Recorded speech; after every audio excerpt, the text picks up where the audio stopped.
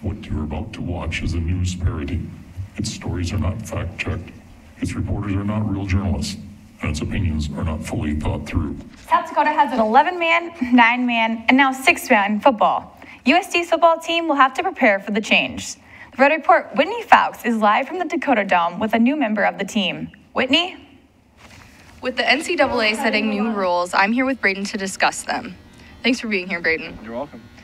So, how will these rules affect you and the rest of the team? Well, I find it interesting that we're actually going to more of a 9-man approach, which means we only have 9 people on the football field. I think they're doing that at the NCAA because they hate South Dakota, because I think we're small and irrelevant. But you know what? We're still going to beat up on North Dakota State and UNI and all those other teams with 11 guys, even though they're only allowing us to have 9. So it's just South Dakota? Yep, just us. They're hating on us because apparently Strav almost won the Walter Payton, and heaven forbid we actually did good, so now they're just trying to take their shots. But, I mean, we'll be all right, though. So are there many rules taking place other than that one, or? That's basically the only one that I really know about. Some other rule changes might have to do with, like, field goals. Apparently they're changing it to, like, soccer goals or something like that.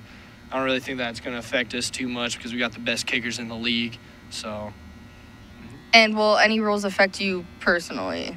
Me personally, no, I just go out there on a day-to-day basis and just get dubs. Like, I don't really care about the rules. You know, I'm out there just to break them and do my own thing, so I don't think the rules have anything to do with me, so.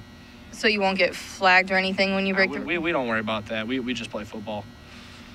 And you think you'll be successful with the 9-man compared to everybody else who has 11?